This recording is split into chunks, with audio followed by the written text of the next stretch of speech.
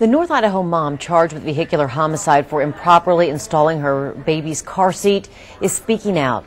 Investigators say 24-year-old Eileen Jensen was driving recklessly when she rear-ended another car in March 2006.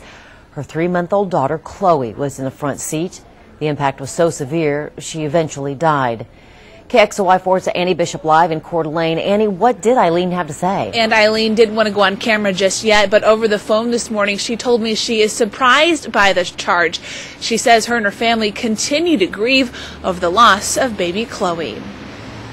A baby's rattle on the sidewalk is a grim reminder of the March 2006 crash that eventually killed 3-month-old Chloe Jensen.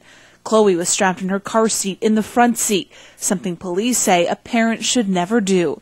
The airbag hit Chloe's car seat with such force it fractured her tiny skull.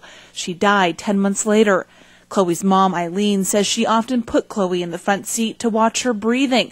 She was born premature with lung problems. Eileen says she was never told putting her baby in the front seat could be deadly.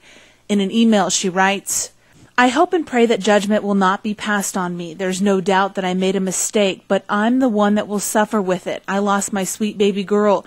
I had to go through the pain of seeing her take her last breath, and that's punishment I will have for the rest of my life." Eileen says reports she propped Chloe's car seat on top of textbooks are not true.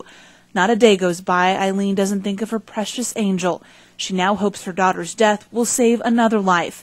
She writes, "There is no greater lesson to be learned than car seat safety. All mothers, no matter if it's your first child or your third, should be taught how to use and install their car seats. Through all this, I hope others can gain a greater knowledge of the importance of car seat education. The death of my sweet baby Chloe, I believe, has already saved a baby, and by this story being brought to the attention to thousands of parents and grandparents, it can and will save thousands of babies from injury." And Eileen says she will often stop strangers in parking lots who have their car seats in the front seat, warning them of the dangers. She will make her first court appearance February 18th. Live in Coeur d'Alene, Annie Bishop, KXLY4 HD News.